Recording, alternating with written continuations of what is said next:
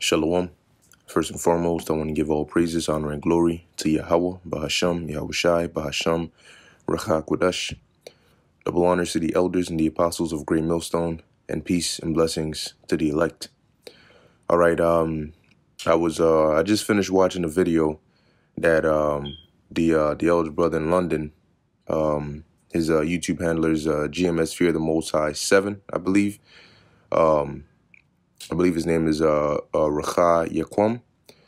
But he basically had shared a link to a BitChute video by Ice Age Farmer, and he was going into and dealing with the upcoming famines and pretty much the total oppression, all right, and total control and power grab that we are in right now.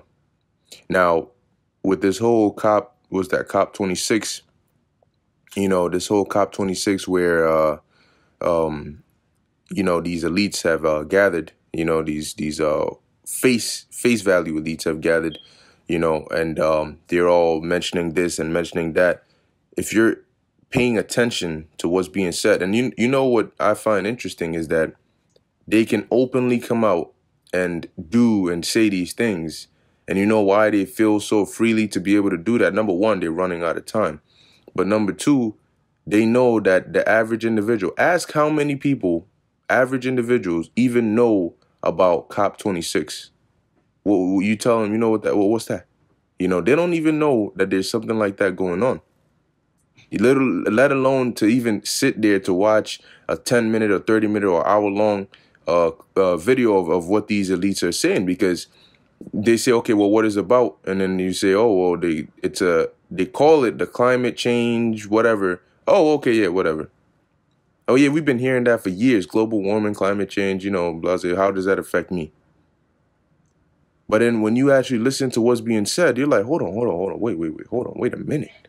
These devils are not talking about what we just want to, help the planet. That's all they're saying, right? Help the planet, and we all got to do our part. But wait, what does help the planet look like in your eyes? I mean, they're known as the son of perdition, right? And perdition means destruction.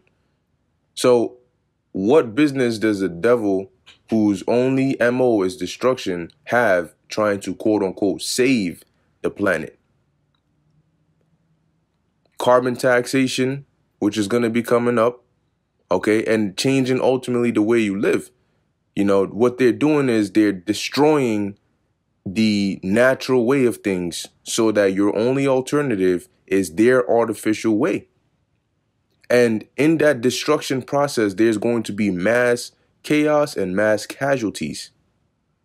This is a part of them ultimately setting up the fullness of that beast system.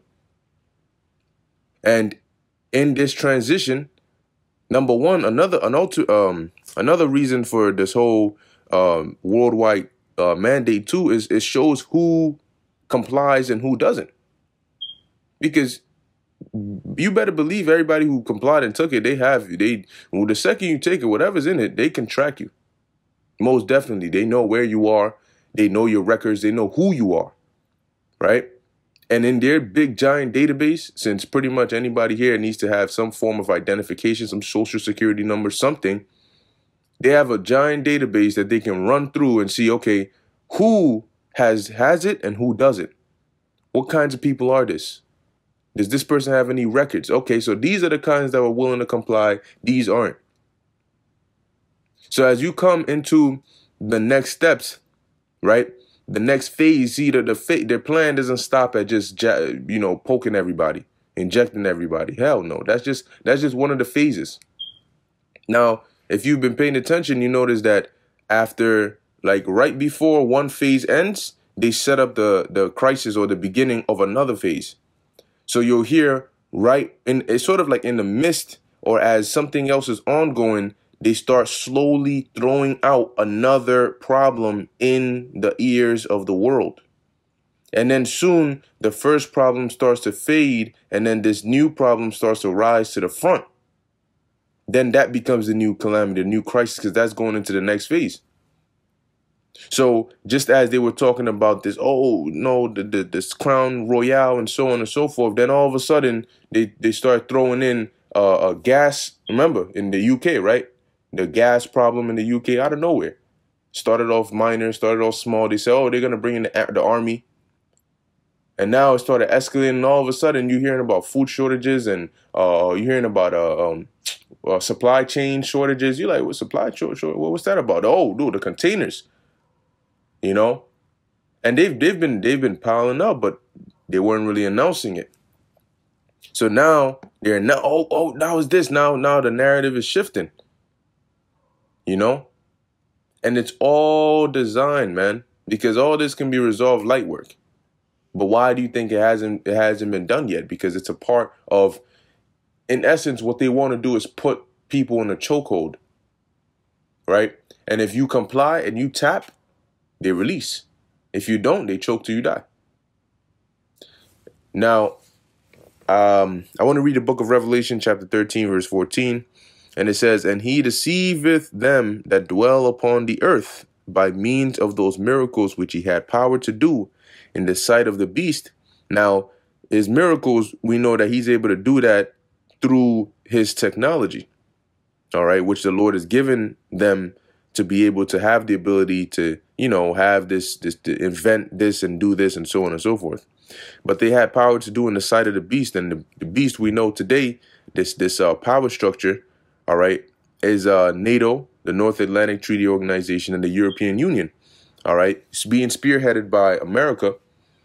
But this beast is having control, or having its tentacles all throughout the world by means of something called the United Nations.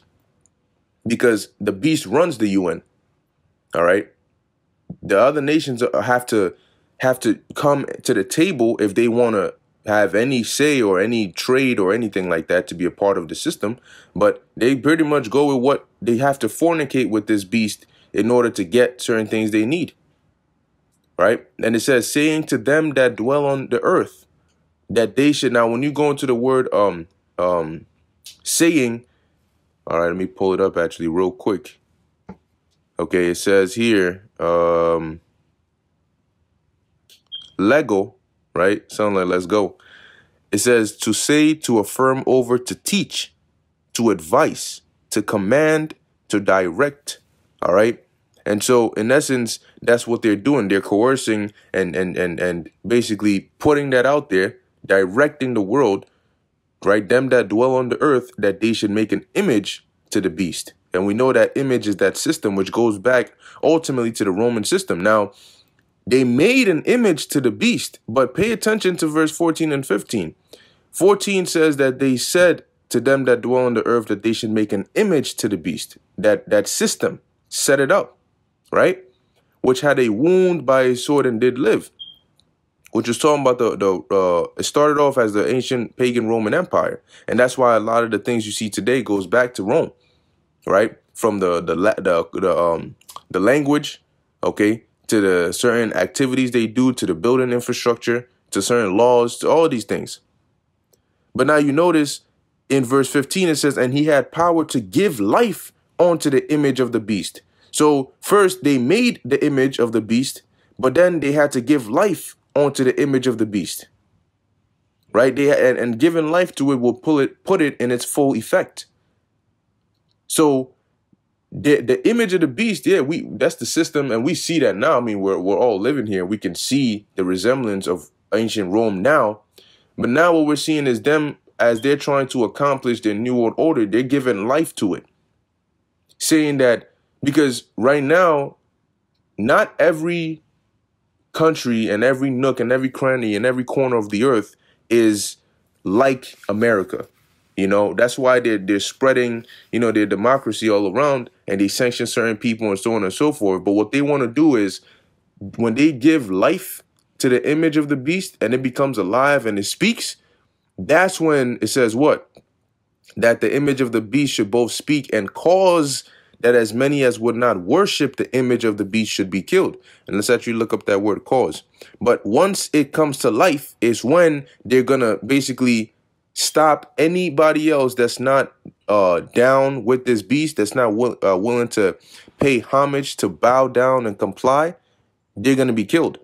And the word there is the same word, which is poeo. Okay? And it says to carry out, to execute with designation of time, to make ready, right? That's the same word in Revelation 13:16. So once this image is they've given it life, they're going to make sure that, for example, you go to India, and India, you're not doing the same thing that the beast system says you're to do. You're done. All right. Nevertheless, it's going to come down even to an individual level, because they're going to be seeking out and destroying those that don't comply with this system. Because this image being alive, this new world order, comes with do's and don'ts. You know, it's almost like how we made a covenant with the Lord in the wilderness to obey him and get blessed, and to disobey and get cursed. So these devils are saying your covenant is going to be by taking that thing, that charagma, and if you don't want to do it, we're going to put you to death. We're going to come for you. And if you do it, then yeah, you can be a part of us. You know, we will be your God and you will be our people. In essence, that's what they're trying to do. All right. So this COP26 and, you know, these things, it's them telling you, hey, we ain't got no more time. Everything we're trying to do, people are waking up to it. That's a problem.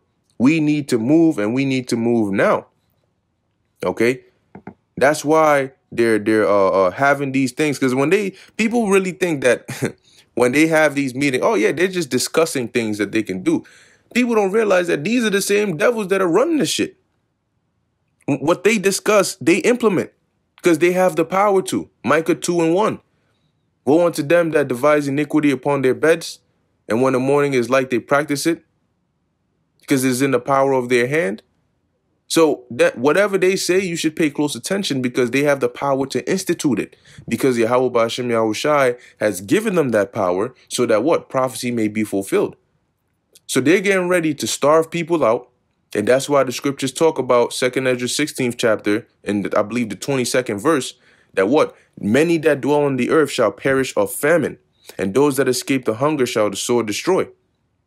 And these people have absolutely no clue what's coming, man. They're going to starve you to death. They're going to hold you hostage. They're going to chokehold your ass. All right. They're going to set up a complete dystopian society where putting somebody to death is not going to be a big outcry and a big issue. All right. They're going to rule, or try to rule, with man, a fiery iron fist. And that's why the scriptures say, if the Lord didn't speed up the days, there shall no flesh be saved. Because these devils, because they have such a little time, they have to come down with greater wrath. They have to be rougher, you know, and that ferociousness from that dragon, that beast, you're going to see it. The whole world is going to see it. So I'm going to read the last part again, Revelation 13:15, and cause that as many as would not worship the image of the beast should be killed. All right. So that's what they're coming with. Things may seem like, oh yeah, it's quiet. And I mean, you know, if we just get poked, you know, we can go and can just comply. You think they really just want to stop at a poke, at a venom, at an injection? No. What? No. All right. It's way much more than that. So people better wake up. But you know what? It's funny, because as people are waking up, others are getting lulled back in. You know, but this is going to be a very interesting time, because they're pushing, but people are waking up fast, very quickly, and that's going to lead to a lot. It's going to make it pretty difficult for them to try and bring this thing, if they want to do it through deception or without violence. They know they're going to have to come down with violence and great wrath, because people are already waking up. All right. And our only way out is through Yahweh, the names of Yahweh and Yahushai. All right. The Most High and His Son, Yahweh Ba'ashem Yahushai.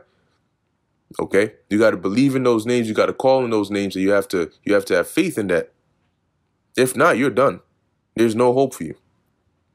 So with that, I hope you were edified. In closing, I want to give all praises, honor, and glory to Yahweh, Bahashem, Yahushai, Bahashem, Rachah Kudash. Until next time, Shalom.